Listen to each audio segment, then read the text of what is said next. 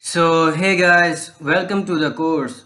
In this video, I will show you how you can set up your environment for HTML development. So for writing HTML code, you need two things. The first thing is the text editor where you will write all of your code, and the second one is the browser where you will display your page. For the text editor, I will use the VS Code, and for the browser, I am gonna use the Google Chrome browser. I will give the link of both of these softwares in the description of the video as well as in the resources file after the video. After you have downloaded and installed the VS Code, just open it.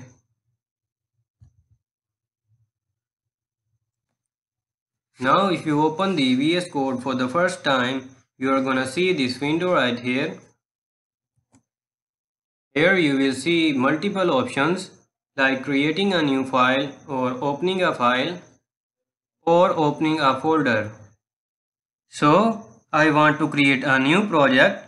Now for creating a new project, I need to create a folder where we will be creating all of our files and folders regarding the project. So let's go and create my folder. I'm gonna create it on my desktop. You can create wherever you want. Just double click on your PC and then new folder. And in here you can give the name of your project. So I'm gonna give it the new project.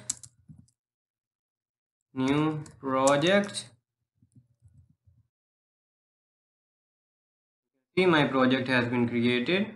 Now let's open up this in the VS Code.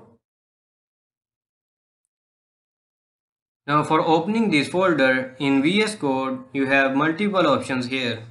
You have the open folder option here, also here, and on the top right corner, top left corner, you can see I also have the open folder option.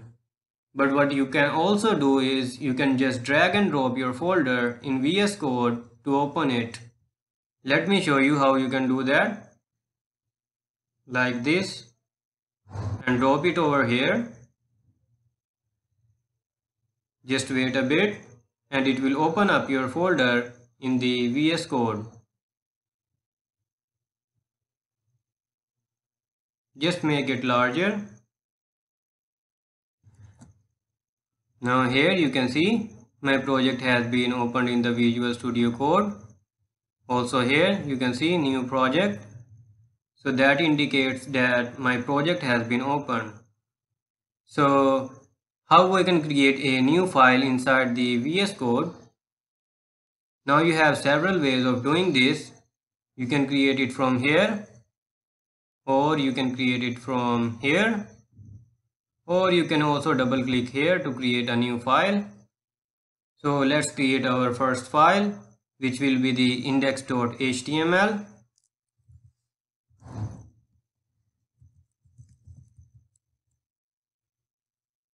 Now I named it index because this is gonna be our home page. So this is gonna be our main file. So our main file of the project, of the HTML project, will always be the index, and we are creating the HTML file, so we must use the extension .html here. So congratulations, you have created your first HTML file. Now I will see you guys in the next video. Hey guys, in this video we will learn the introduction to the HTML. So what is HTML? HTML stands for Hypertext Markup Language. HTML is the code that is used to structure a web page and its content. It is not used for designing the elements, it just provides a skeleton to the web page. For designing our web page, we use the CSS, which we will talk more about in the CSS module. So the HTML element consists of 3 elements which you can wrap your content to make it appear a certain way or do certain things. The main parts of the HTML is the opening tag, the content in between these tags, and the closing tag. The opening tag consists of the name of the element and the opening and closing angle brackets. So these two brackets are called the angle brackets, and you also have the closing tag. Closing tag is similar to the opening tag, but it has the forward slash before the name of the element. Whatever you will write or type here will be shown in the browser, and these tags won't be visible in the browser. And you also have the attribute for your elements. The attributes contain extra information about the element that you don't want to show in the actual content. The attributes consist of three things: the name of the attribute, and the equal sign, and the attribute value wrapped in opening and closing quotation marks. What you can also do with HTML is you can nest the element inside another element, like this. I'm typing the span tag in the P tag. You can see, write whatever you want, and let's delete that. You can see I have nested the span tag inside my P tag, so this is called the nesting. So if you are wondering what is the meaning of these tags, so just don't worry, we will talk about them in details in the upcoming lectures. For now, this is it for the video. I hope you guys learned a lot from this. See you guys in the next tutorial. So hey guys, in this tutorial you are gonna learn about the complete structure of the HTML document. So the first thing we use when writing the HTML document is the doc type declaration. So how you can declare the doc type declaration? It is quite simple. Just hold the shift button on your keyboard and the opening angle bracket. You can see the Visual Studio Code is giving me the suggestion. Just click on the suggestion, and the Visual Studio Code has inserted the doc type declaration for us. Now this declaration defines the instruction for the browser about what version of the HTML the page is written in. Doc type HTML means we are using the HTML5. So this is the first thing that you must declare in your document. There is nothing more special about this element, so let's move on to our next element, which is the HTML element. Now how you can type the HTML? It is quite simple. Just type the HTML, and you can see the Emmet is giving me the suggestion. Just click on the suggestion, and the Emmet has inserted the opening and closing tag for me. Now this element is known as the root element of all the elements in HTML, and this is the parent of all the elements of HTML. That means all other elements you are gonna type will be the descendants of this element. The HTML tag tells the browser that this is the HTML document. The HTML element has two direct child elements. The first one is the head element. The head element acts as a container for all the stuff that you want to include in your web page, but you don't want that stuff to be displayed on your web page. The head element contains machine-readable information about the document. For example, the meta tag. which provides the important information about the page for search engine optimization, but the user of the page can't see that. It is only for search engine. The permitted parent for the head element is the HTML element. That means no other element is allowed to be the parent of the head element. Now we have several other HTML elements that are child of the head element. Now there are several child elements of the head tag. I will show you the usage of these elements later when you have good knowledge of HTML. These are not important for you to understand in the beginning. But let's just talk about the element that is necessary for you as a beginner, and that is the title element. Let's write the title. Now the title element sets the title of your page, which is the title that appears in the browser's tab the page is loaded in. Now let's open the Google Chrome browser with the live server. Just click here on the Go Live button on your IDE. And now let's go to the browser. You can see my title is displayed here on the tab.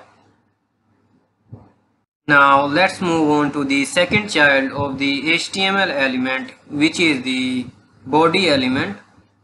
Let's go to the Visual Studio Code and create a body here. Body, click on the suggestion. Now the body element contains all the content that you want to show to web users when they visit your page, whether that's the text or images or videos, audio, etc. So let me show you the example with the paragraph. Let's create a paragraph.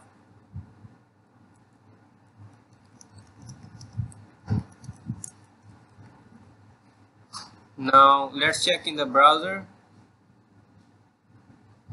You can see my paragraph is displayed on the page. So that's pretty much it for the video. So hey guys, in this video we are gonna talk about headings, the paragraphs, and some other elements. So let's start off with the headings. First of all, let's declare a proper HTML structure. Just hold the shift and press the exclamation sign on your keyboard, and you can see Emmet is giving me the suggestion, and if I click on the suggestion, it will give me the proper HTML structure I was looking for. Just don't worry about these meta tags because these are not necessary for you to understand in the beginning. So without wasting any more time, let's start off with the headings. Heading elements allow you to specify that certain parts of your content are the headings or the subheadings. Just like in books, you have the main headings and the subheadings, and you have the paragraphs. Similarly, in HTML, you can have these too. HTML contains 6 heading elements. The first heading is the H1, which is the most important one, and the last heading is the H6, which is the least important one. Now these headings are used to index the structure and the content of your web page. You should use the headings as the main title of your page, and then you should use the top level headings, which is the H2. So the H1 is, this is main heading, and then we have the top level heading, which is H2, and then we have the H3, which is the subheading, and then You can also use the H4,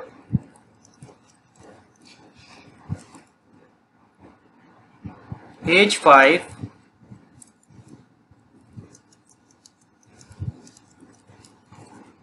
and lastly we have the H6.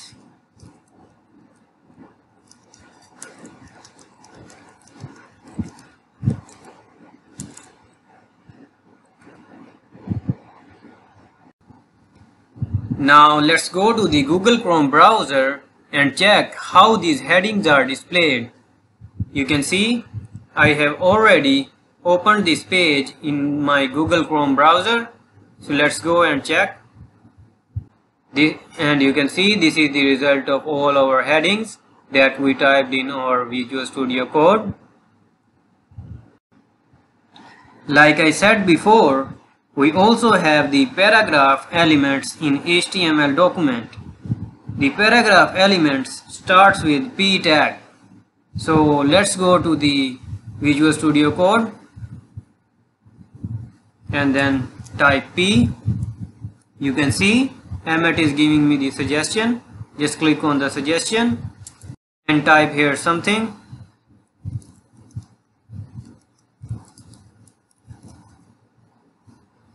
And now we have typed the paragraph element. So let's check in the Google Chrome browser. You can see my paragraph is displayed as a normal text in the browser. Now what if I add spaces in between the paragraph? Will these white spaces render in the browser? The answer is no. The reason why is because the HTML is white space collapsed. It ignores all the white spaces and line breaks that you put inside all of the HTML element. But if the white space is really needed, for example, if you want to show a poem in your HTML document, then there is one element that can help you with this, and this is the pre element. So let's go to the Visual Studio Code and type the pre element. Just type PRE and you can see Emmet is giving me the suggestion. Click on the suggestion. Now the pre-HTML element represents pre-formatted text which is to be presented exactly as written in the HTML file. White space in this element is displayed as written. It preserves both spaces and line breaks. So let's type something random here with spaces and line breaks and see the result in the Google Chrome browser. For typing something random, we use the lorem, L-O-R-E-M, and type the 5 because we want 5 words, and then press enter and just copy that 5 times or 3 times or 4 times. White spaces and line breaks, add white space here, also here, and let's check in the browser. You can see my white spaces are rendered in the browser as well as my line breaks are rendered in the browser. Now what if I add the white spaces and line breaks in my other HTML elements like the headings elements and the paragraph elements? What do you think the result will be? So let's check in the Visual Studio Code.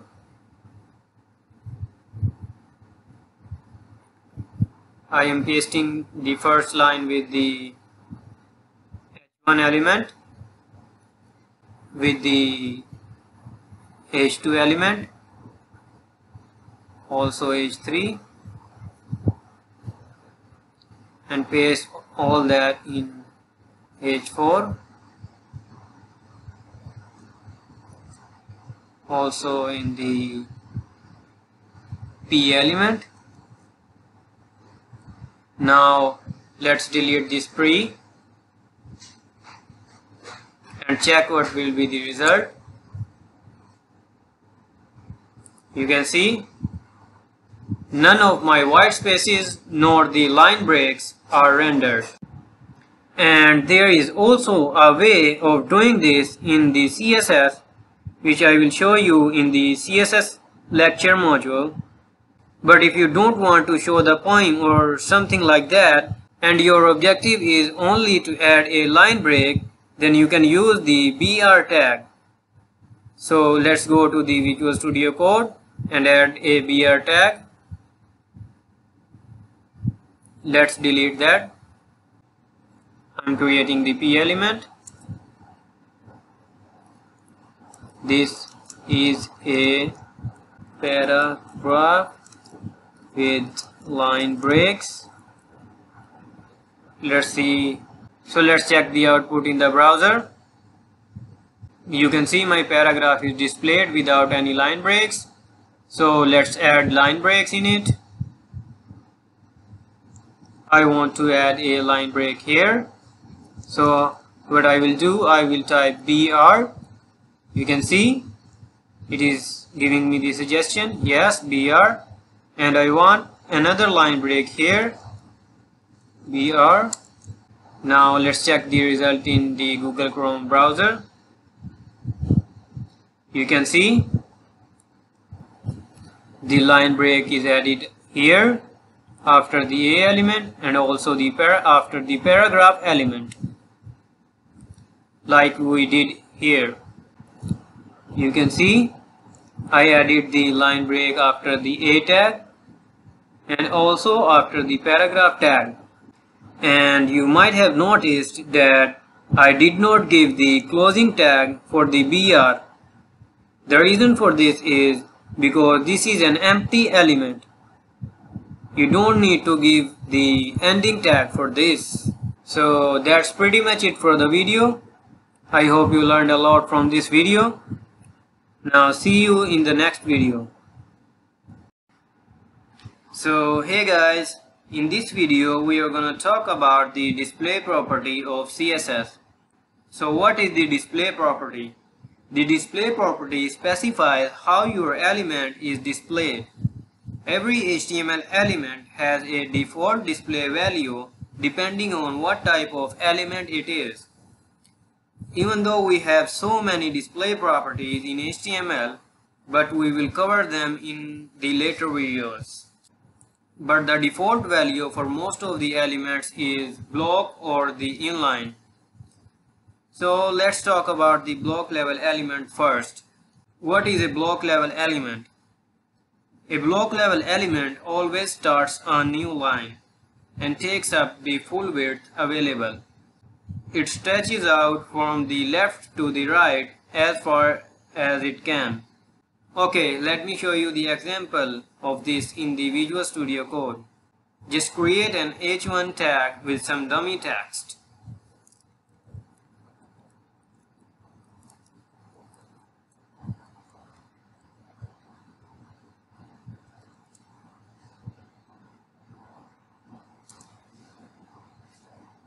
And also an h2 tag with some dummy text.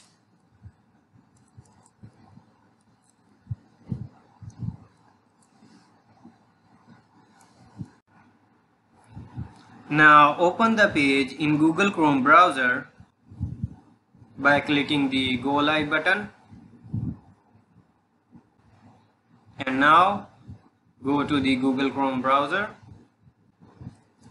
And here you can see even the text is not covering the whole page, but it is still taking the full space from the left side to the right side, and the text inside the h2 is not displaying in front of the h1. There is a lot of space left, but still the h1 is covering the whole space that is available to it and adding a line break for the h2 element. And the second level element we are going to talk about is the inline element. An inline element does not start a new line and does not take full width available. it only takes up as much width as necessary. So let's take a look at the example of this in Visual Studio Code. Let me delete that. And now create a small tag with the dummy text in it, lorem 5, and also create a strong tag which is also an inline element, and put some random text here.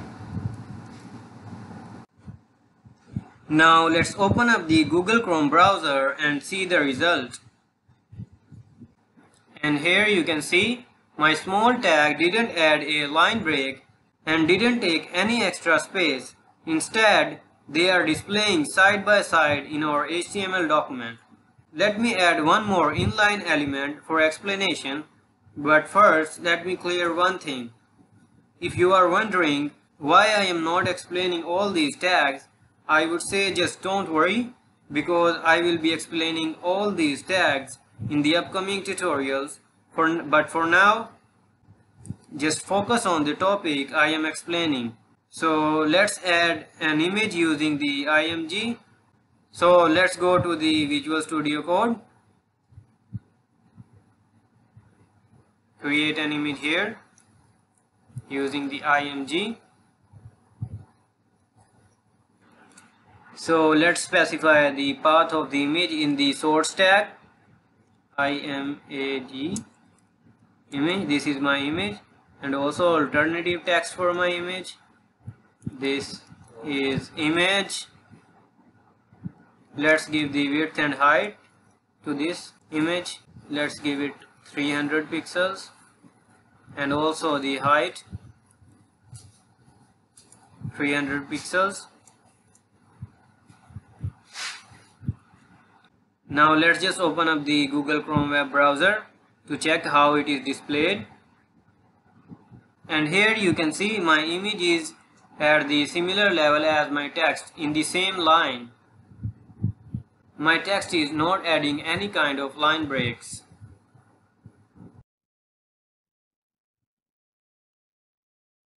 Now let me explain you one more example with the combination of these inline and block elements. So let's create a p tag, which is a block level element, and put some text in it.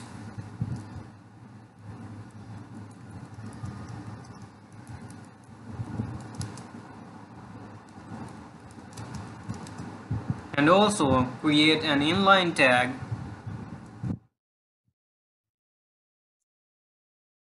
put some text,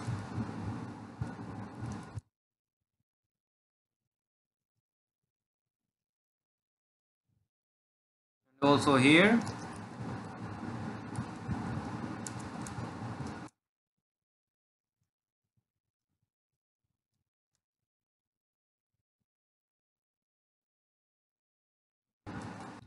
Now in this example, what I am trying to say is that you can nest any inline element inside a block level element, and that text will be displayed in the similar line, because the inline element does not add a line break. Now let's check in the browser.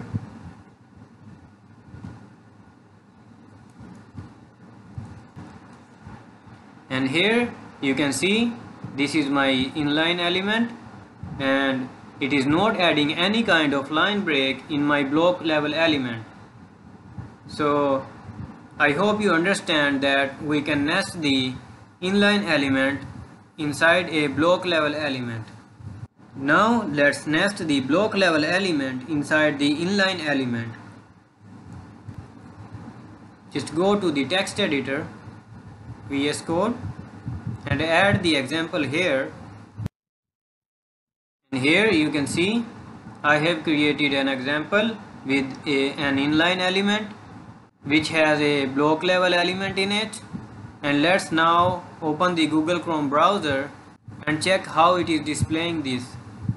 You can see this is an inline element, this is the line from the inline element, and as soon as I added the p tag, it automatically added the line break, and here you can see my first line of the inline text is here, and then you can see after the and I have specified the p tag, and the p tag is starting a new line and covering all the available width on my web page, and then it is starting a new line for the existing inline text. So that is it for the inline and block level elements. See you guys in the next tutorial. So hey guys, in this video I'm gonna talk about 4 of the inline HTML formatting elements. So the first one is the ABBR. So ABBR defines an abbreviation. Abbreviation is basically the shortened version of something else like HTML, USA or EU. Abbreviation can give useful information to browser, translating systems and search engines. The title attribute is used with the ABBR tag to show the description of the abbreviation when you hover over the ABBR element. So let's create a paragraph in which I will nest the ABBR element. Create a p tag like this and type something here.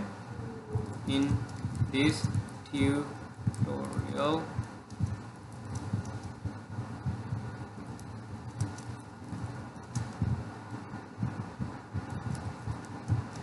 now let's wrap this HTML inside the ABBR tag.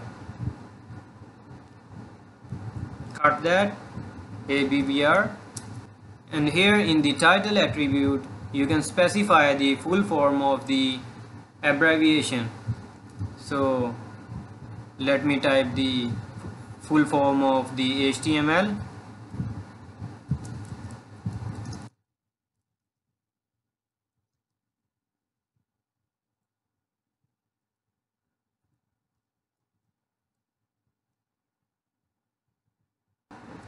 Now let's go and check the output in the browser.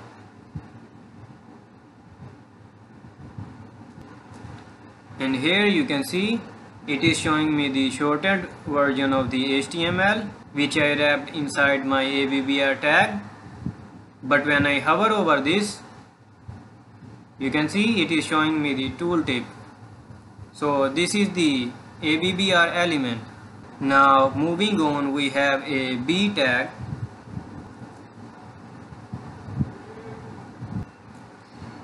The B tag is used to draw readers' attention to the element's content.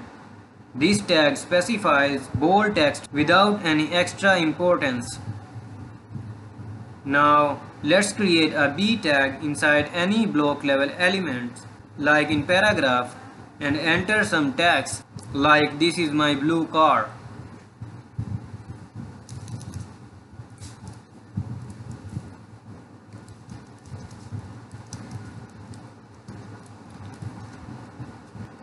Now let's wrap the word blue inside the B tag to make it bold.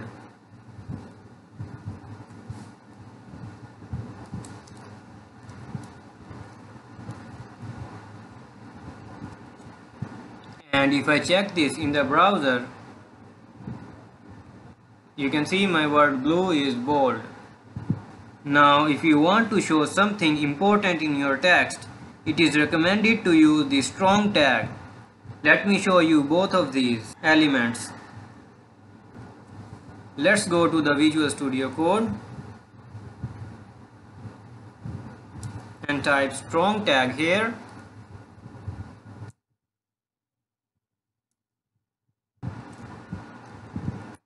Type anything here like this.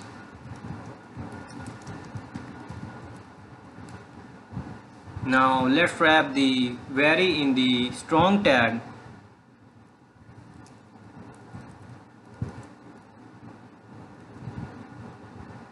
And now let's check in the browser.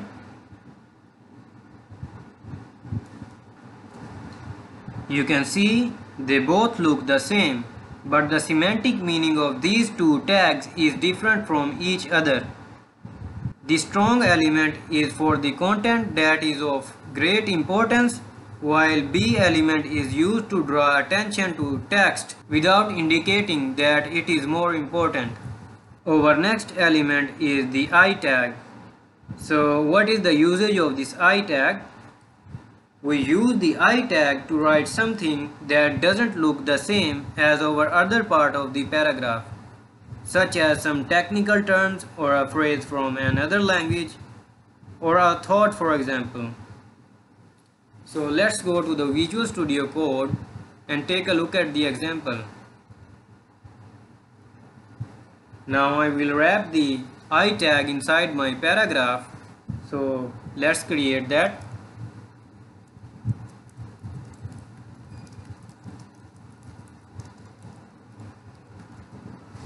Now let's wrap the Homo sapien word inside my I tag. Click on the suggestion or enter and paste the text that you have copied here. And now let's check in the Google Chrome browser. You can see this shows the Homo sapien part as italic text, but you should use the CSS font style property if you want to style your paragraph as italic. And the last element for today's tutorial is EM. The EM element represents stress emphasis of its content.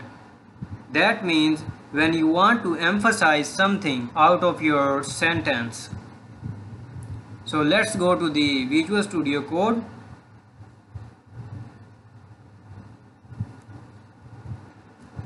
Create a paragraph.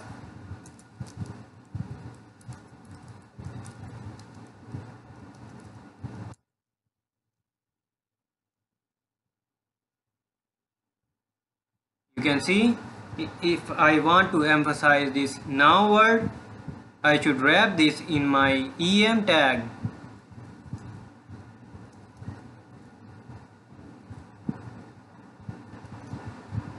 Now let's check the output in the Google Chrome web browser. And you can see the output of this looks the same because they both are italicized, but the meaning of using them is different. So that is it for the video, guys. See you in the next one. Hey guys, in this video we will talk about 5 more formatting tags of HTML. So let's start with the video tag. Video stands for bidirectional override. So it is used to change the current text direction of your content. In the dir attribute, you specify the direction of the text, like RTL for right to left and LTR for left to right. So let me specify the value for this as right to left, RTL. And now type some text here. This is English text. Let's open this up in Google Chrome browser. You can see it is written in the reverse form because we have changed the direction of the letters as well as the direction of the words. You can see this is written in right to left direction and the words are also written in the right to left direction. Moving on, we have the BR tag. So let's go to the Visual Studio Code and create a BR tag inside a paragraph tag.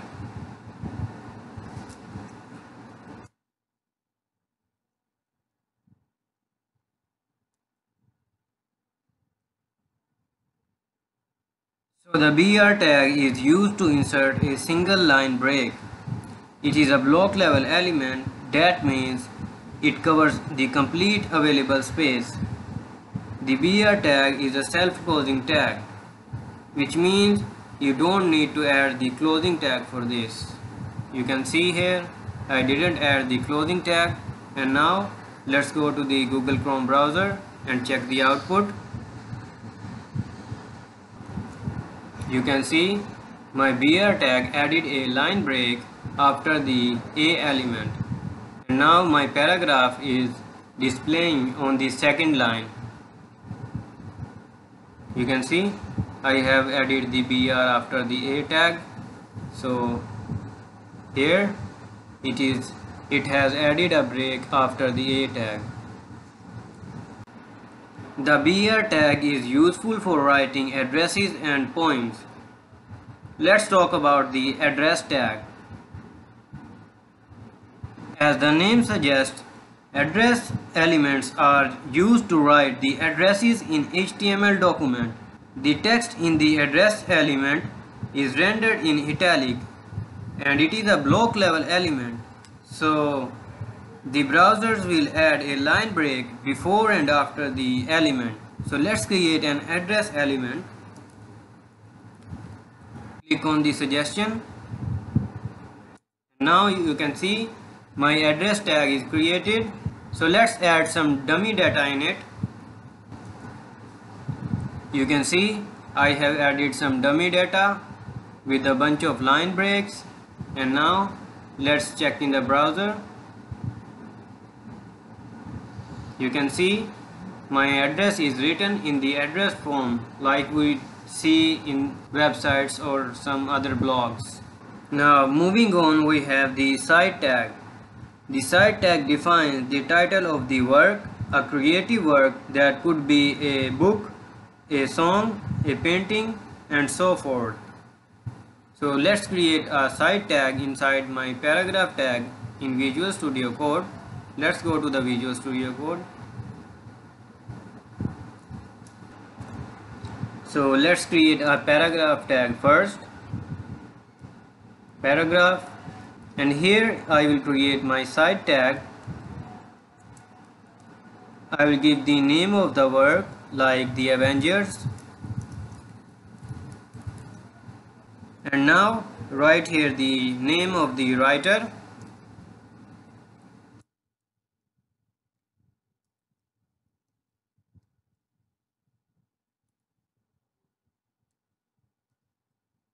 And now let's see the result in the Google Chrome browser. You can see it is written in italic form. And the last element for today's tutorial is the code element. So let's go to the Visual Studio Code and type code.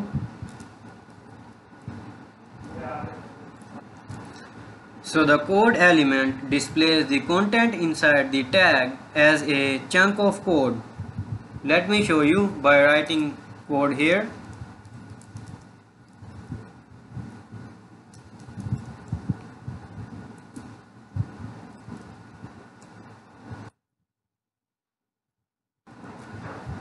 And now let's see the result in the browser. This is how the result of the code looks like. So that is it for the tutorial, guys. See you in the next tutorial. So hey guys, in this video we will talk about some more inline formatting HTML elements. So let's start with the KBD. So KBD is used to define the input from the keyboard. It is an inline element, so that means you can have multiple KBD tags in one line to show any kind of input like the shortcut keys of any kind of software. So let me show you through this example, like CTRL and then here write plus and then another KBD, Control C, and let's wrap this in a paragraph.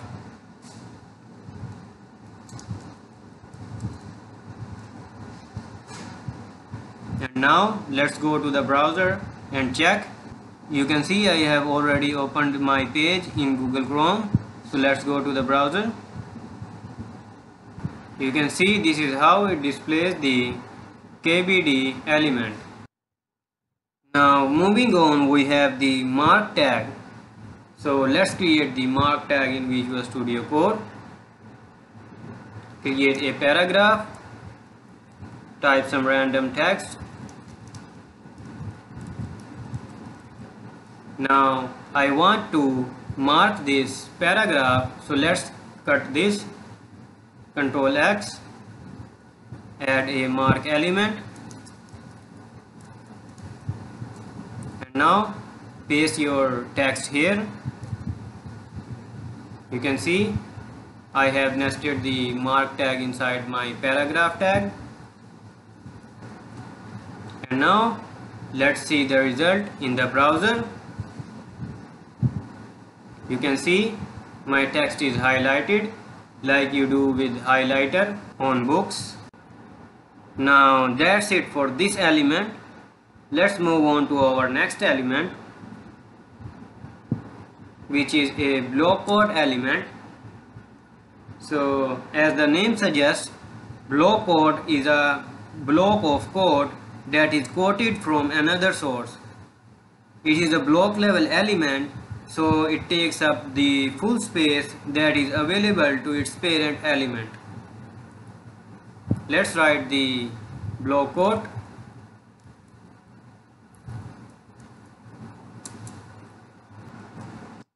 You can type any text here. Let me type the lorem text.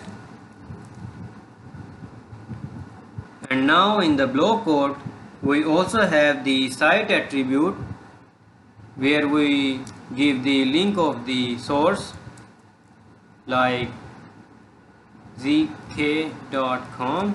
This is a sample URL. So let's go to the browser. You can see this is how the block code is displayed. If you don't want to take the full space for the code and want to show the code inside a paragraph, or if your quotation is short, there is another way of doing that by using the Q tag. Q is an inline tag and it is used for short quotations that don't require paragraph breaks. So let's take a look at the example in Visual Studio Code. Create a paragraph and type some random text.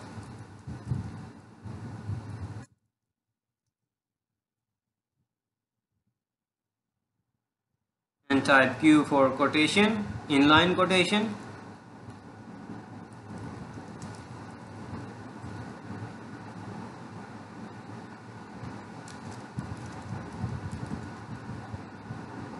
And now let's check the browser. You can see it has added the quotes around the text in the Q element. So that is it for the tutorial, guys. I hope you learned a lot from this tutorial. See you in the next one. So hey guys, in this video we are gonna talk about some more formatting elements. So let's start off with the span element.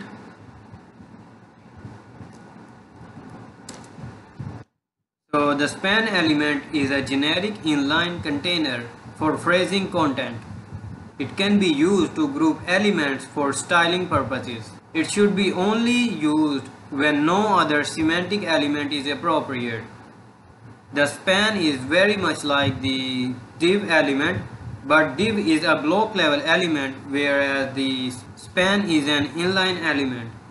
The span tag provides no visual change by itself. So let's write some text here. So let me wrap this inside my paragraph.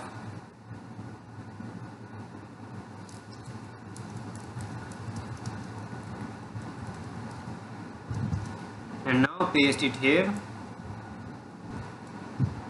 Now open your page with the live server. You can see I have already opened. So let's go to the Google Chrome browser. And here you can see there is no difference in the paragraph and in the span element, because span is only used for styling the text or styling some part of your element.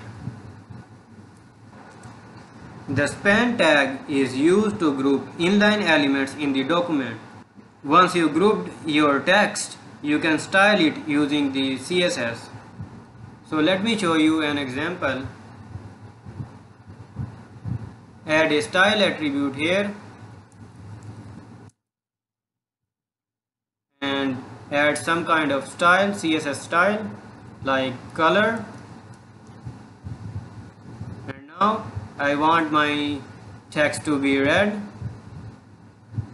Let's go to the Google Chrome browser, and here you can see my text is red now. I hope you understand the usage of span with this example. Our next element is time element. It is quite simple to use. Just type time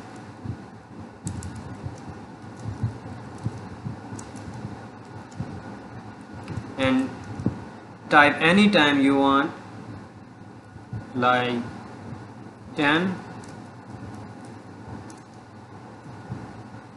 AM. And now let's wrap this in a paragraph. You can wrap this in whatever element you want.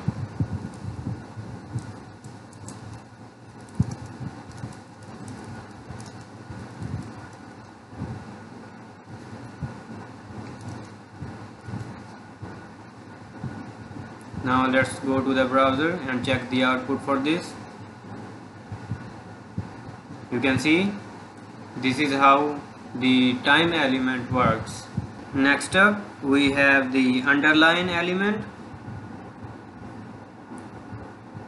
This element is used to underline the text that is stylistically different from normal text, or some misspelled words, or it can be some word from another language. So let's write the U tag, U, and let's write a misspelled word here like paragraph. Let me nest this underline element inside my paragraph element.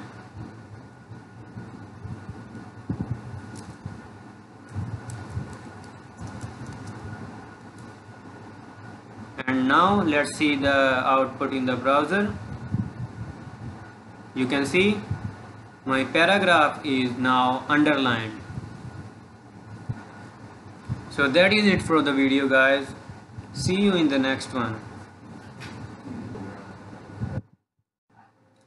So hey guys, in this video we are gonna be learning about 5 more inline formatting HTML tags. So let's start off with the strike through element. The strike through text is rendered with a line through it. That means we should use this for the text that is no longer correct, accurate, or relevant to the story you are telling. Let me show you this with an example. So let's create a paragraph which is a block level element, and then nest this inline element inside that paragraph. Now for the strike through we use the S element. Click on the suggestion and type any text you want. I'm typing my shirt is blue. So this is our strike through text which is not correct, and let's type simple paragraph here.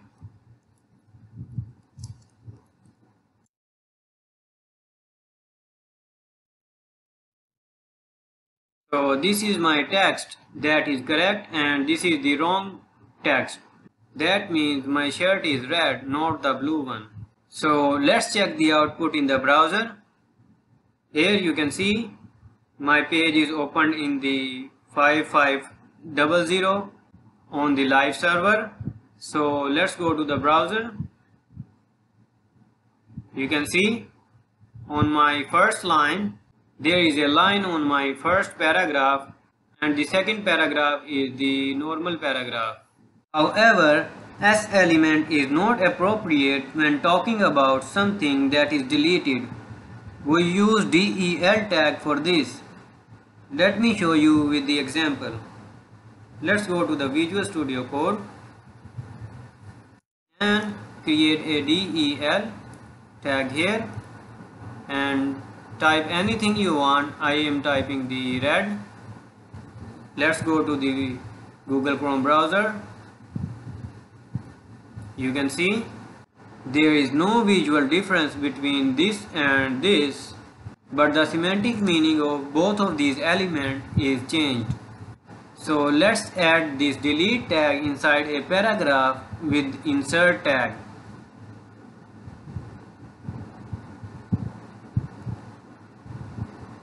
Cut that paragraph. My shirt is red, and here I will add insert tag.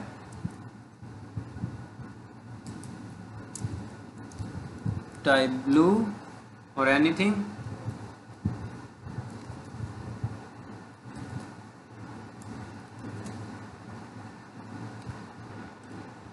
Now what is this insert element? The insert element is used to define which text is inserted in the place of deleted text. So if I want to say my shirt is blue, I will use the insert element because this text is deleted text. So let's go to the browser and see how it looks. You can see my inserted tag is underlined. It indicates that the blue is inserted in place of red. Moving on, we have the small tag. As the name suggests, the small tag is used to display the smaller text in our content. So let me show you the example. Let's wrap this in h3 tag and type I am smaller. So let's wrap the smaller text inside my small tag.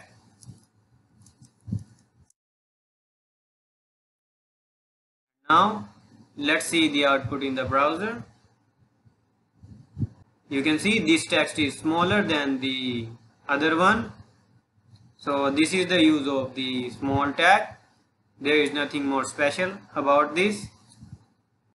And the last two elements are superscript and subscript. So let's go to the Visual Studio Code and create a superscript here with the normal text. I'm gonna write a paragraph here. I'm gonna write H, and then I'm gonna write the 2 and then the O. Let me show you how you can transform this in a chemistry formula. Just cut that and create a subscript space and then paste that in here and remove the empty spaces. Now let's go to the Google Chrome browser. You can see my 2 is displayed like this. It is below the half height of the H and O.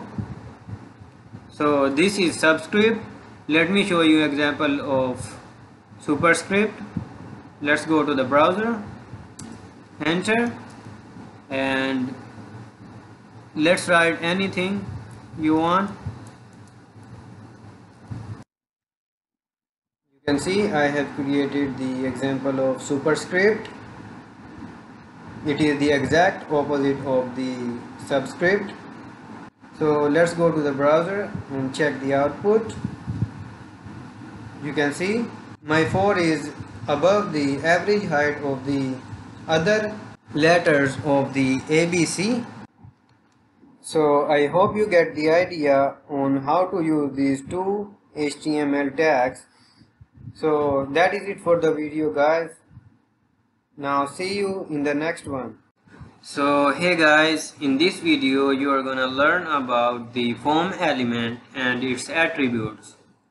So the form tag is used to create a form for the user input. It can have multiple attributes and it can have multiple child elements. So let's create a form tag first. You can see the VS Code gives me a default attribute. So this is the action attribute. So this action attribute specifies the type of method to submit the data with. These methods are not necessary for us because we are not going to work on server side. You can ignore these attributes. However, we have some other attributes for the form tag, like the autocomplete attribute. Just cut this attribute because we don't need it, and add a autocomplete attribute.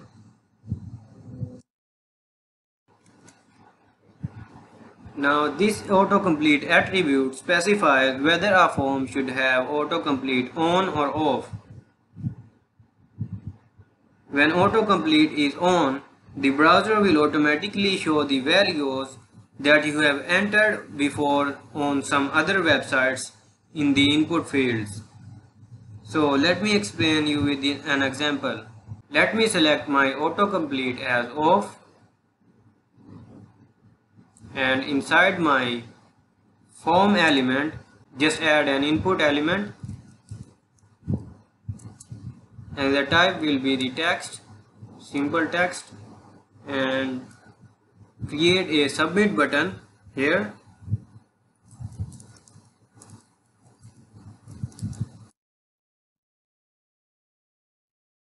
And in the value just give the name of the button.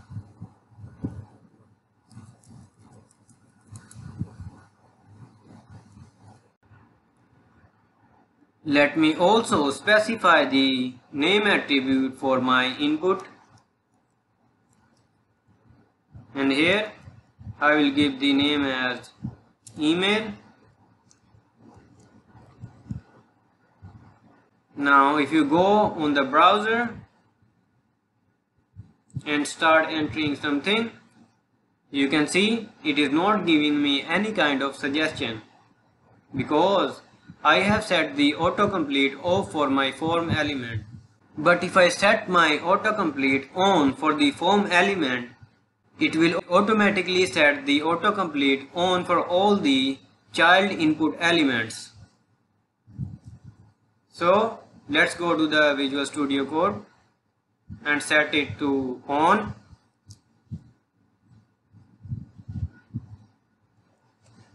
And now if I go to the browser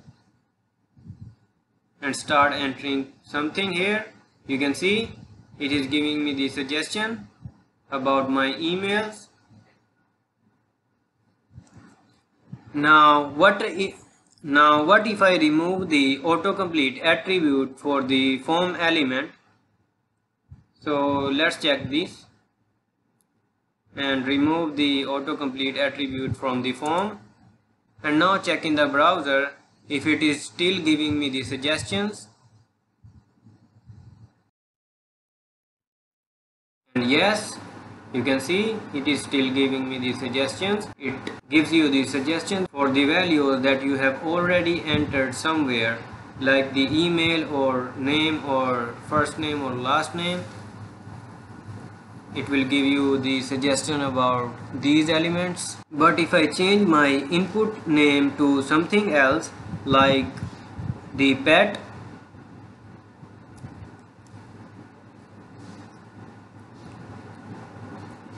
now it will not give me any kind of suggestions. because I haven't entered my pet name anywhere else. So that is the reason why it is not giving me the suggestions. So let me show you another example of this. Let's change it back to the email and create another element with name.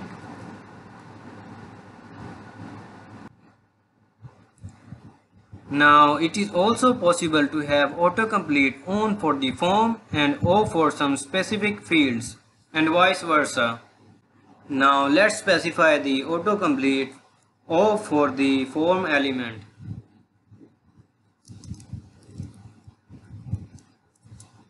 And the value I'm gonna select is off. I want my email to give me suggestions. So I will specify the autocomplete on for my email.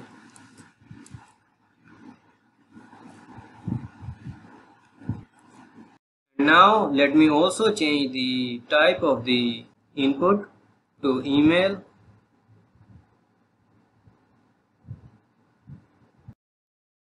Now let's check the result in the browser. First of all, you can see it is not giving me any kind of suggestion for my name, and when I enter here, you can see it is giving me the suggestions for my email. And you can do the opposite, and you can do the exact opposite of this. You can set the autocomplete on for the form and off for the email. And now if I check in the browser, it will give me the suggestion for my email, my name, but it will not give me any kind of suggestion for my email. So that is it for the autocomplete attribute. Now we also have the name attribute for the form. You can see this is the name attribute. So the use of this the name attribute is when you click on the submit button, you can validate the data in JavaScript or do something else with your data. And you can also select and style this in your CSS using the attribute selector. And you can also use this to style the input element using the CSS using the attribute selector, which we will be talking about in the CSS module. And we also have the no validate attribute for the form. It is used to submit the data on the server without validating it on the client side. You will understand about this attribute when you work with the database. So this is the usage of no validate. Now just cut this attribute and let's talk about our next attribute, which is the target attribute. The target attribute is used to display the response for the data that you submit by clicking the submit button to a new window or new tab or on the same tab. Let's take a look at the example. Select the blank here. Now just go to the Google Chrome browser. And now if I enter some values here like this,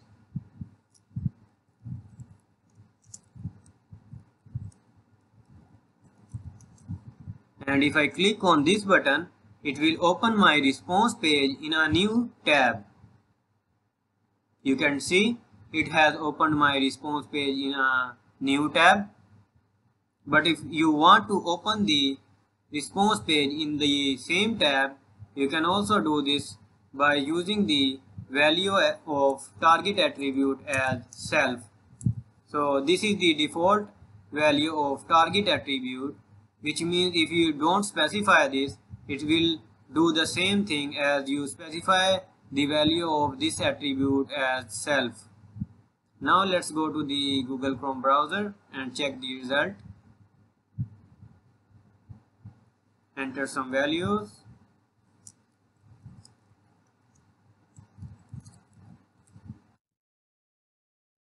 Click on the submit button. You can see it has opened the response of the form in the same tab. So that is it for the video, guys. I hope you learned a lot from this video, and I will see you in the next one. So hey guys, in this video we will learn the basics of HTML elements. So first one, so let's start with the input. So the input tag specifies an input field where the user can enter data. A wide variety of types of input data and control widgets are available. The input element is one of the most powerful and complex of all the HTML due to a huge number of combination of the input types and attributes. The input element works depending on the value of the type attribute. Type attribute is the most important attribute of input element. If this attribute is not specified, the default type will be the text. From the next video, we will be talking about the type text of the input element and some of the attributes that are common for most of the input elements. So hey guys, in this video we will talk about some of the most common input attributes. You can see I have already created two input fields with the input button, with the submit button, and now just give the autofocus attribute here. Now this is used to specify that your input element will automatically get focused when the page loads. Let me show you with this example. Just go to the Google Chrome browser. You can see my input field has already gets focused before I enter the cursor in the input field. Now if I will refresh the page, this input field is getting the cursor automatically, and now if I give the autofocus attribute to this input field, you will see the change. Let's go to the VS Code, cut it from here and paste it in the last name, and now if I go to the Google Chrome browser, you can see this. Now this is getting automatically focused when the page loads. Just refresh the page. You can see instead of this one, the first one, the second one is getting the focus automatically. So let me refresh the page again. You can see my cursor is blinking here, so I can write anything here. So this is the autofocus attribute. Now let's move on to our next attribute, which is the disabled attribute. Disable attribute is used to disable the input field. That means you cannot type anything in the field, or you cannot do anything with the field. Let's give this attribute for our first input field, disabled. Now like the autofocus attribute, the disabled attribute is similar to the autofocus attribute. It is a boolean because it does not have any value. It is a boolean, which means if you type it in your element, it will set the value of the disabled attribute to true. Otherwise it will be false if you don't type this attribute. Now if you check in the browser, you can see I am unable to type anything in the input field. So this is the disabled attribute. Now let's move on to our next attribute, which is the form attribute.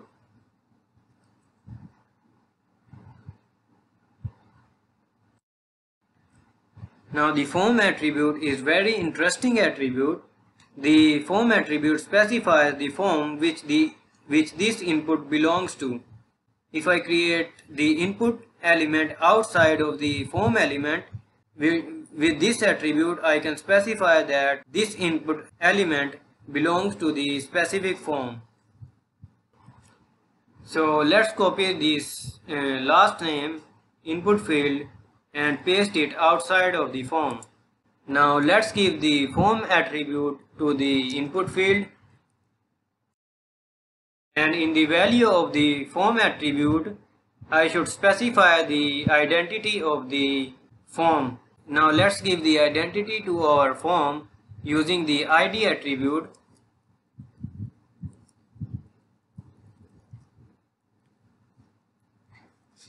You can see I have given the form 1 ID to the form element. Now just copy this and paste it here. And now we have successfully created the relation between this form and this input element. Moving on, we have the form method attribute.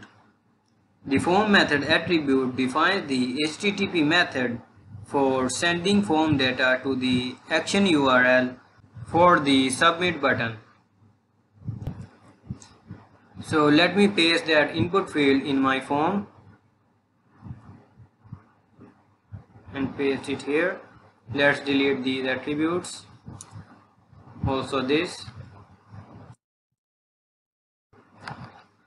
Now we need a page for the action attribute, so let's create that.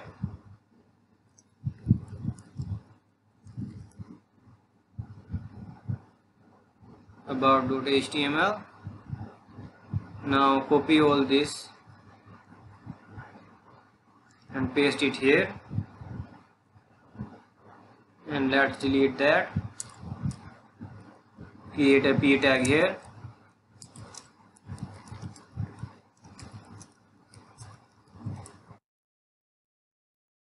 Your form has been submitted. Now let's go back to our index.html. And now add the action attribute for the form.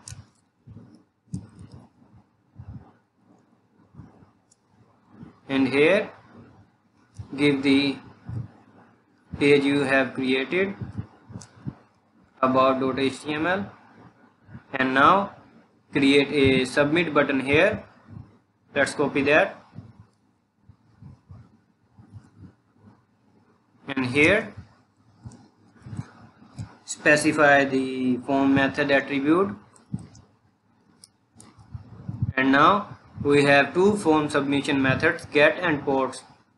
Just click on the post. Now we also need a get method for the form. Let's create that method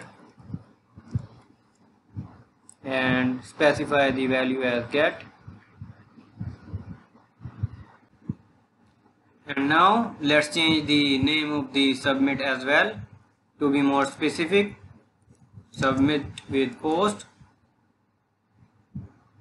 Now the usage of this form method is, if you want to use two input methods for the same form element, then you can use the form method attribute. You can see for the default submit button, I want my data to be submitted with the get method, and for the second button, submit button, I want my data to be submitted with the post method. So this is the usage of the form method attribute. So let's move on to our next attribute. Next up we have the form now validate attribute. You can use this attribute if you want to submit the user's data to the server without validating it. It is a Boolean attribute, which means the value of this element could be true or false. And you can specify this inside your submit button like this.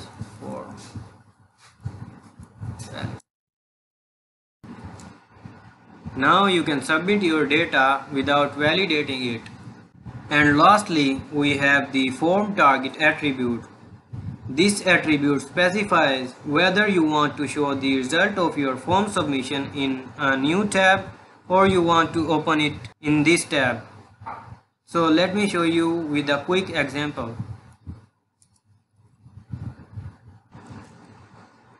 Here I created a submit button which will open the result of the form submission in a new tab, and the first one will open the form submission in this tab. So let's go to the Google Chrome browser, and this will open the result of the form submission in this tab. Just click on this submit button. You can see your form has been submitted. Now let's go back, and now click on this submit to a new window button, and you can see it has opened the result page in a new tab. So that is it for the video, guys. I hope you learned a lot from this video. Now see you in the next tutorial. So hey guys, in this video we will talk about another 5 common attributes that are used for input elements. The first one is the placeholder attribute.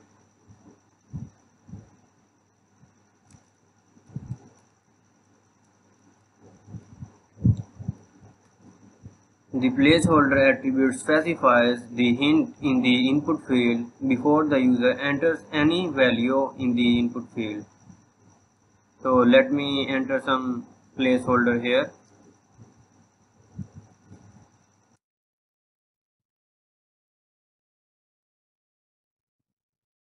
Let me also specify this for my last name.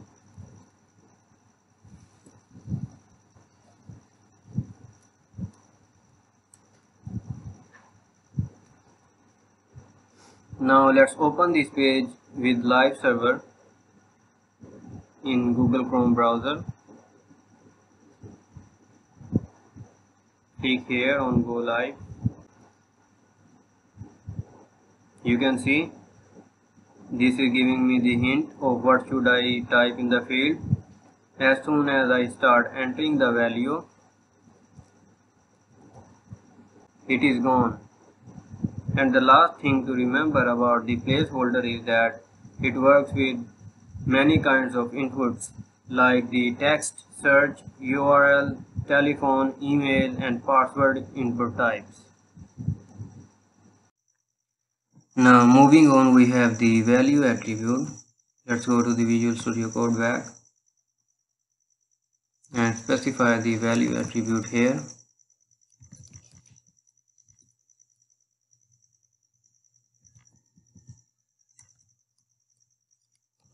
Like John.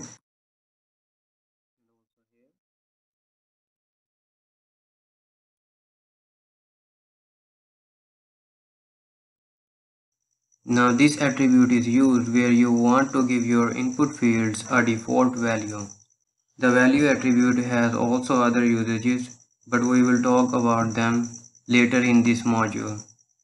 But for now, let's look at the example for this attribute. Let's go to the Google Chrome browser. You can see it is giving me the default values. Even I have not entered these values.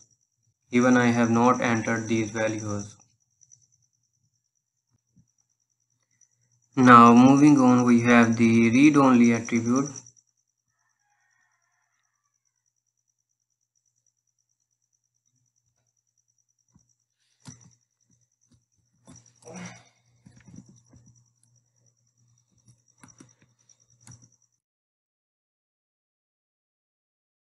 This attribute is used to make your input field read-only, which means you cannot edit that input field. This is used when you have also used the value attribute for the default value. You can see I have a default value John and also specified the read-only. Now let me delete this required attribute because it is added with the autocomplete. Now let's go to the Google Chrome browser and check whether our field is working or not. Let's refresh the page. Now if I try to delete this, you can see I'm not able to delete this field because this is the read only field. Now moving on, we have the required attribute, which is the last attribute for our video. Let's go to the Visual Studio Code and let's delete that.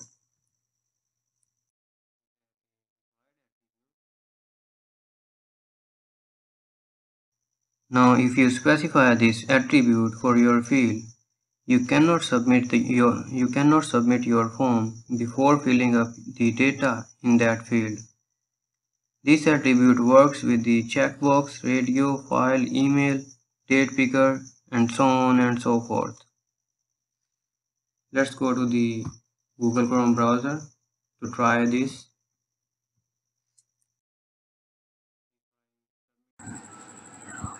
And now if I try to submit this, you can see it is giving me the error, fill out this field.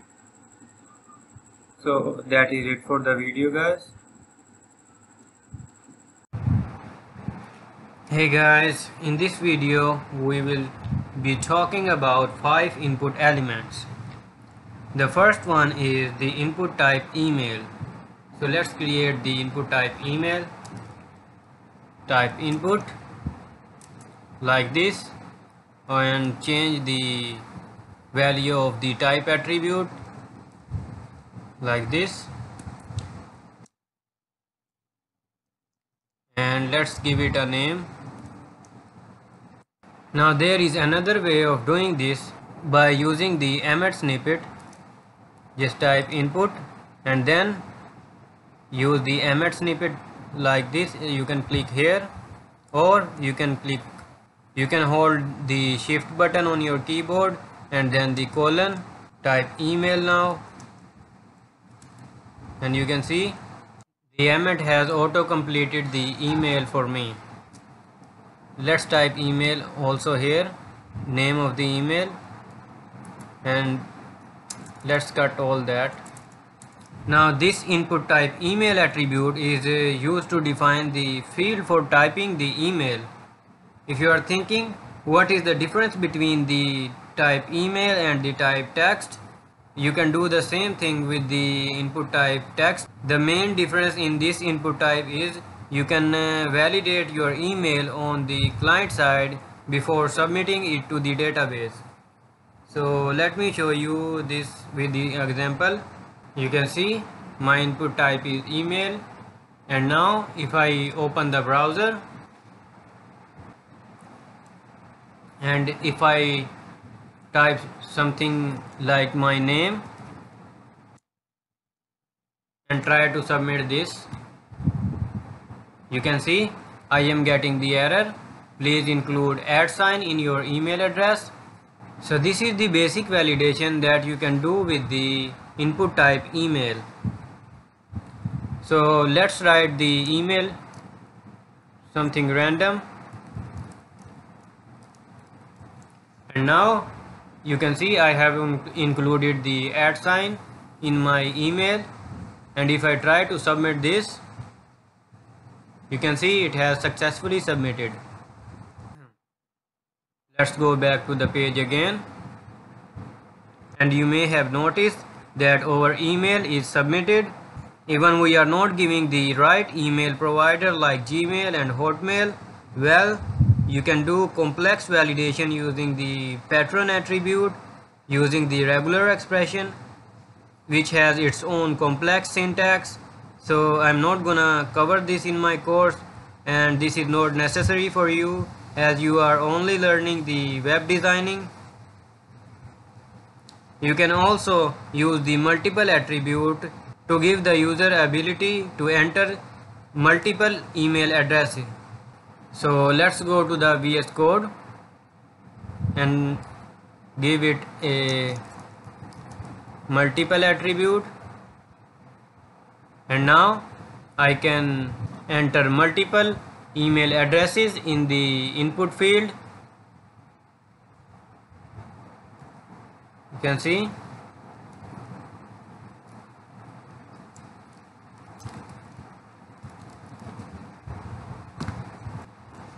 And now if I try to submit this, you can see my data is successfully submitted. And you can also try all the common attributes with the email input types. Now let's talk about the password input type. Let's create a password input field in the form element after the email element.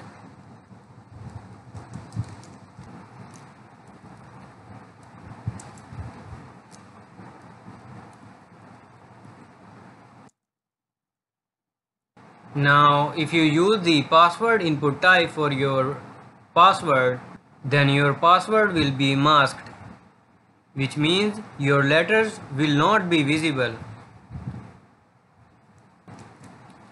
Now let's try this in the Google Chrome browser. Let's open the browser and type your password. You can see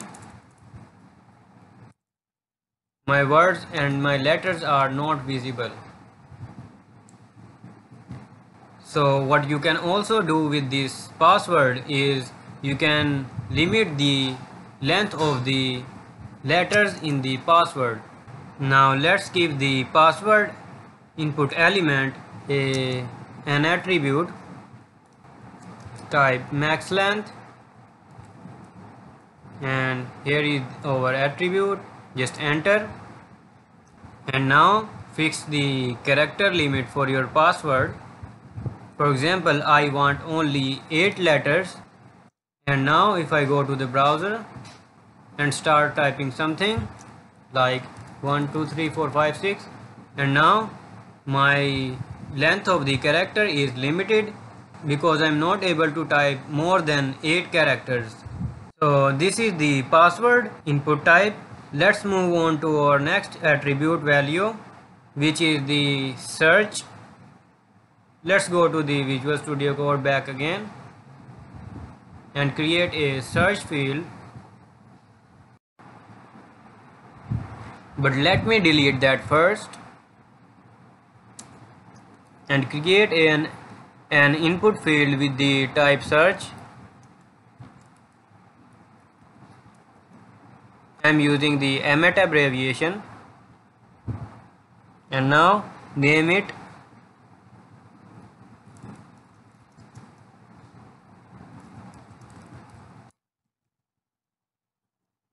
ID is not necessary because we are not gonna design the element.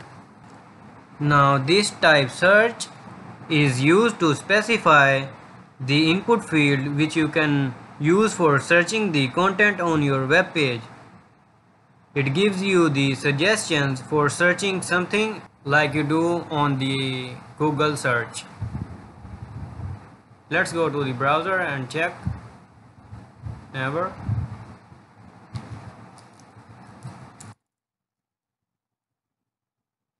Submit the data. Go back and let's refresh the page.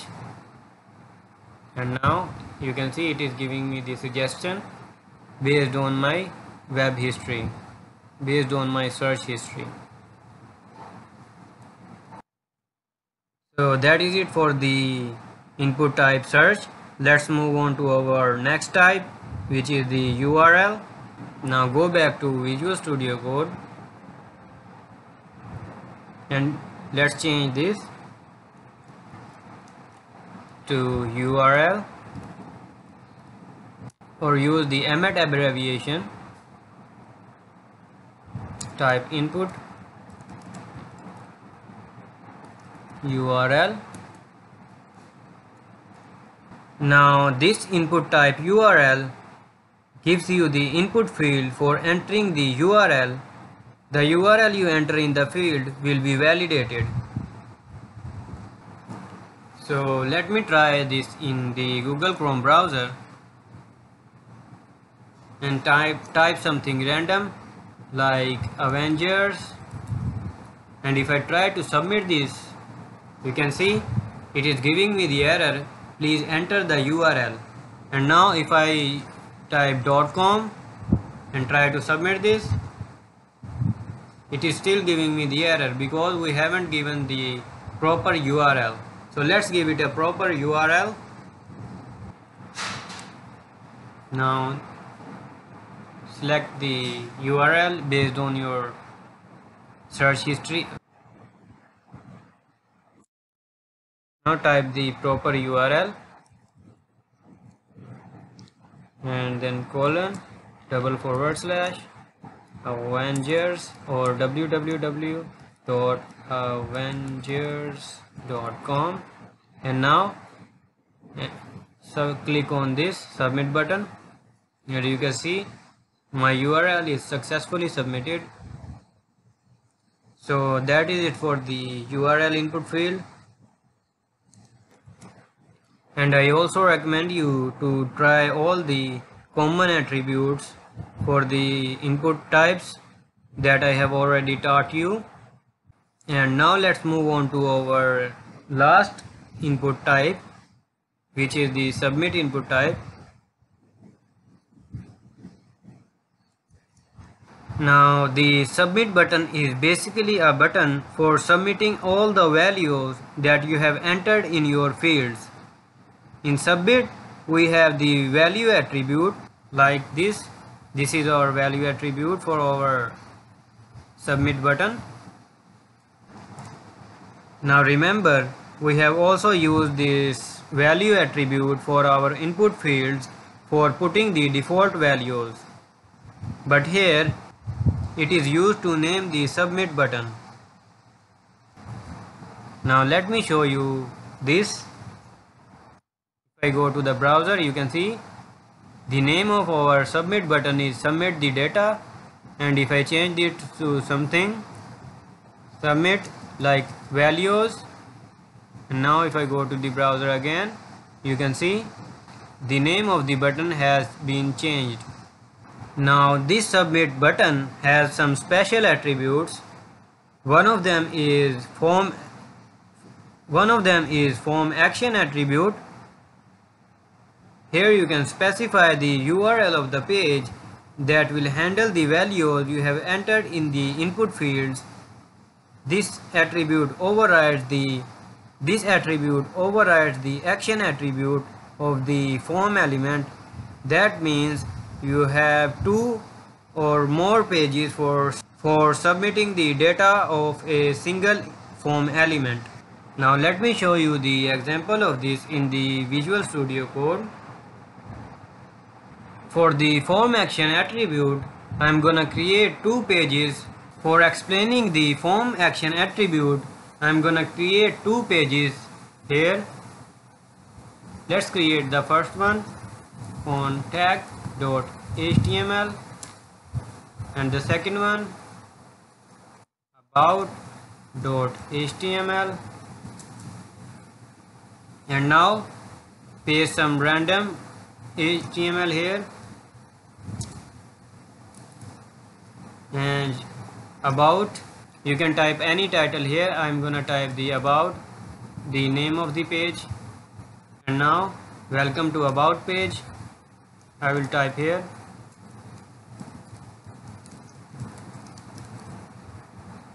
Now just copy this and paste it in your contact page.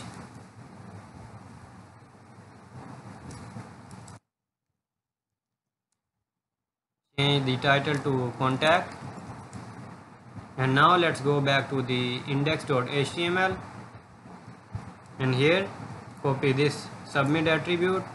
Now for example, this button will submit the data to the contact page, so I'm gonna change the name of this to submit to contact, and let's rename this also submit to about.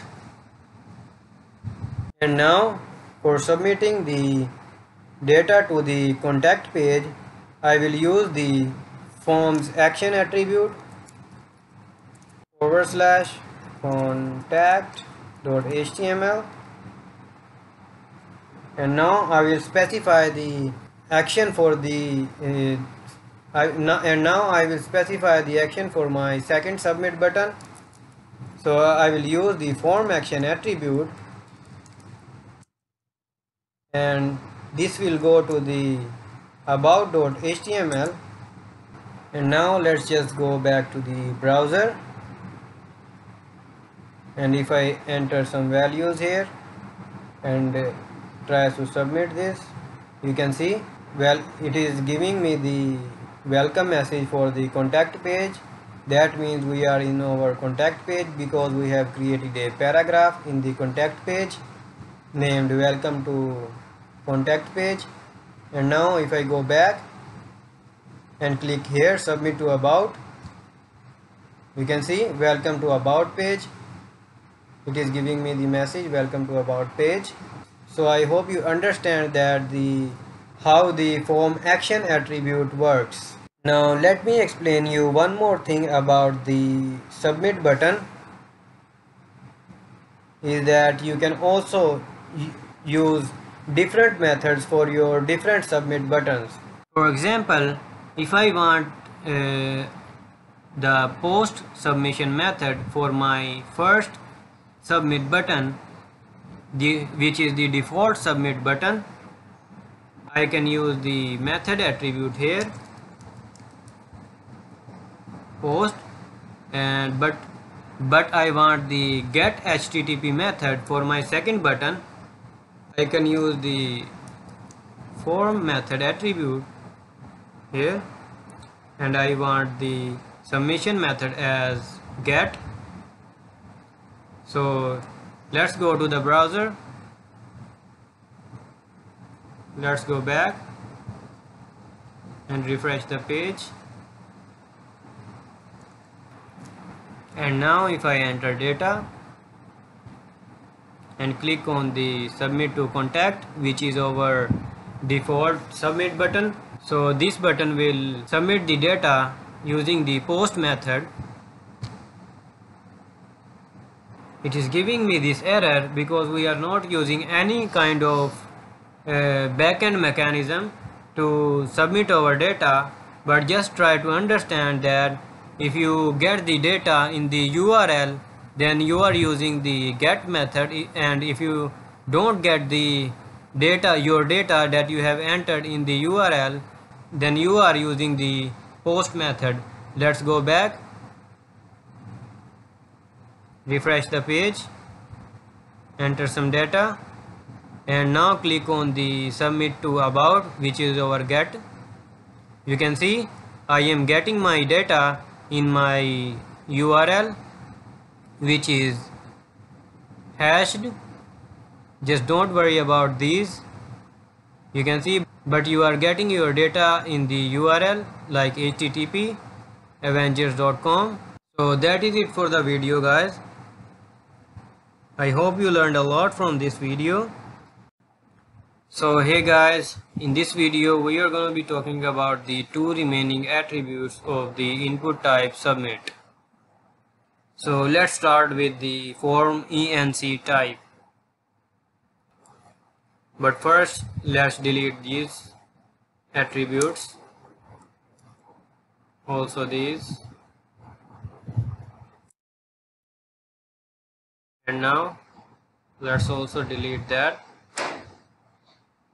And let me specify the method here, which is post, and also change it to whatever you want. I'm changing it to text, and here I will specify the name, and let's copy that and paste it here. Now change the name of this, submit with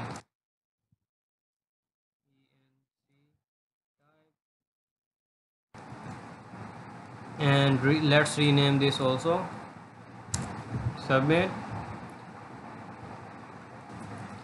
Now let's specify the attribute form enc type.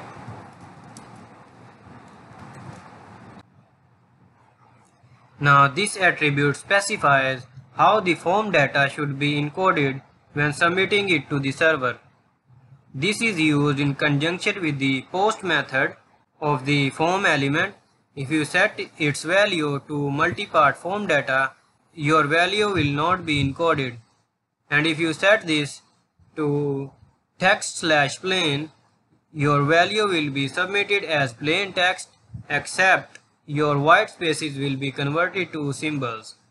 So the default value of this is this one, the first one. Now this value converts your data to hex values. So this is the form ENC type attribute.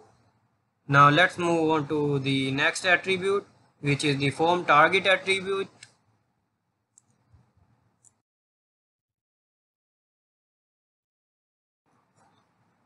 Now this attribute is similar to the attribute you have used with the form method, with the form, but the difference is that this method is used with your submit button.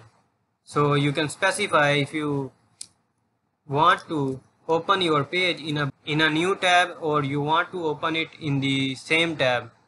But first let me specify the target attribute for my form and select the self value.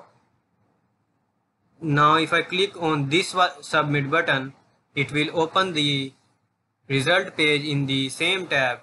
But if I click on the second one button, this right here, it will open the result page in a new tab. Now let's check the result in the Google Chrome browser. Type anything here like my name, and if I click on this, it will open the result page in the same tab. But if I go back, and now it is giving me the error because we are using the post method but not working with any kind of server. So don't worry about that, and let's go back. Now refresh the page, and now enter some data, and if I click here, it will open the result page in a new tab. You can see now it has opened the result page in a new tab. So that is it for the video, guys.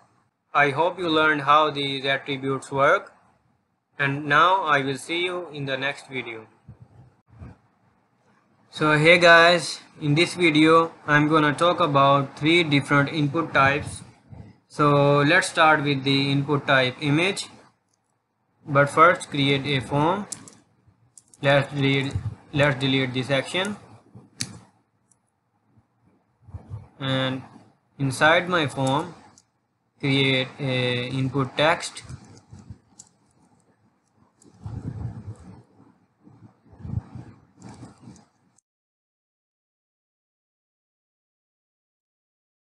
You can create whatever you want, like email or password or something.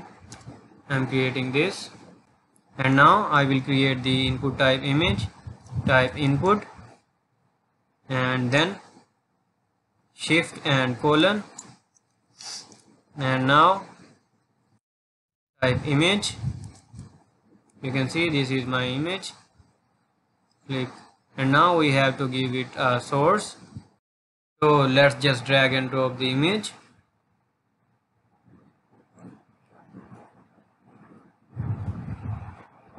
Here you can see my image has been added,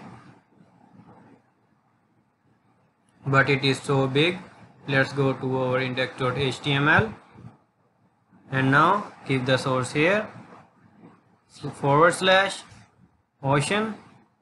Now this old attribute is the alternative attribute in case if your path is wrong or you have entered the wrong extension. So the text you type here will be shown in the place of this image. So let's write some alternative text like ocean image. And now this image is too big. Let's see in the browser.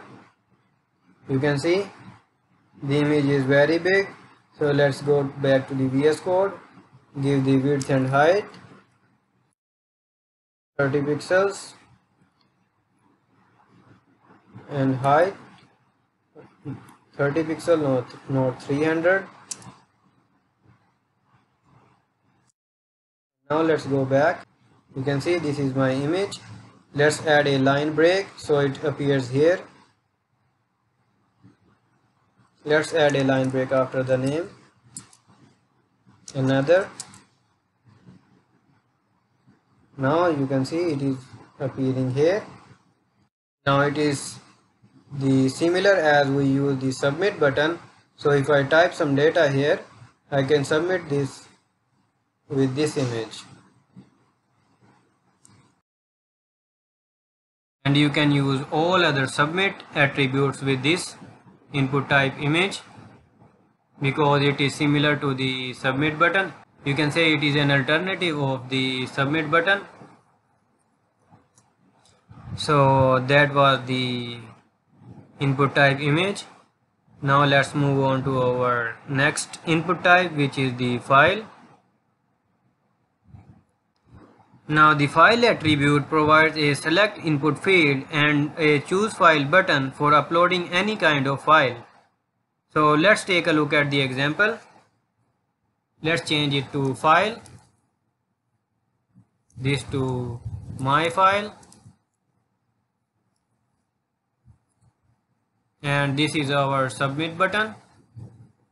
Now let's go to the Google Chrome browser, and here you can see it is giving me a choose file button. If I choose a file, let's say this, click on the open button right here, and you can see my file is selected. And if I click on the input type image button, which acts like a submit button,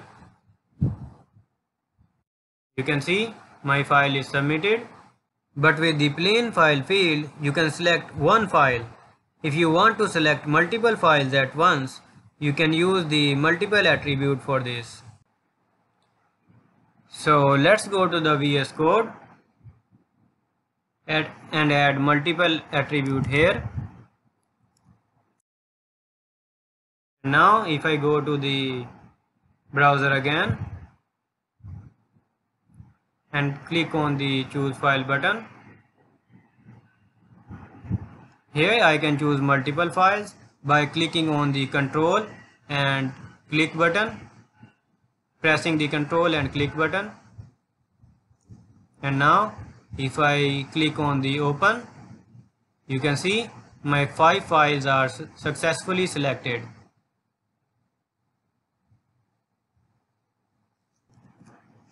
Now what if you want to select only one type of file? You can do this with the accept attribute. With accept attribute, you can select only one type of file. It could be an image or video or MS Word document or any other type of file. Now let's go to the VS Code and delete that. And let's use the accept attribute, and here you can give the extension of the file that you want to allow to the user,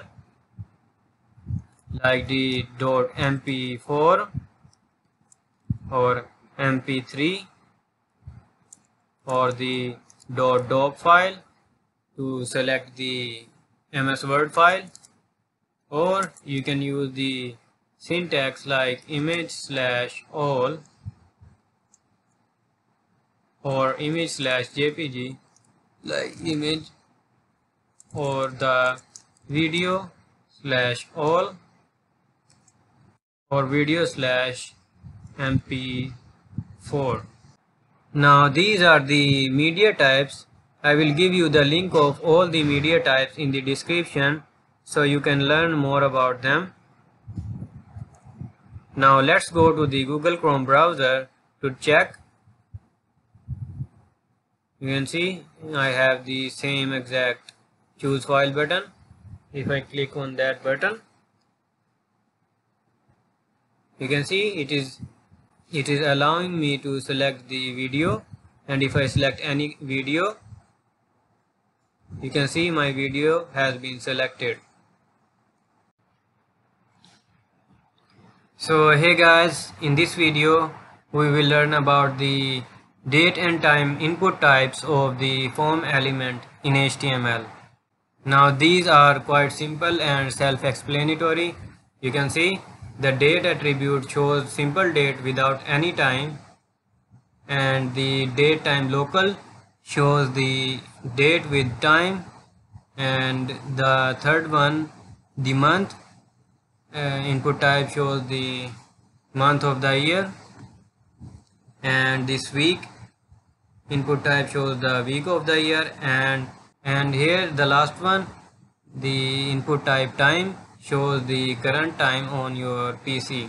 So let's open this page in the Google Chrome browser. Just click here on this go live icon. Just wait a bit and it will open the page for you. You can see this is my simple date. I can select my simple date here, which month I want from here, and just select the date. You can see only the date is selected.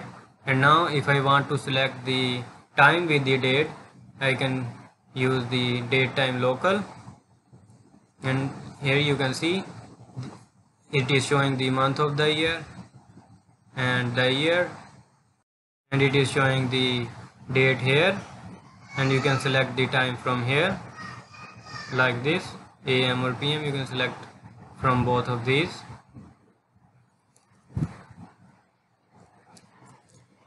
And with this I can select the month of the year, and for the input type week I can select the week of the year, and the last one, the time input type 9. From the time input type I can select the current time or the time I want to select. For example, this is my time right now and I want to select the 7 PM. I can just click here, and now here you can see my time is selected.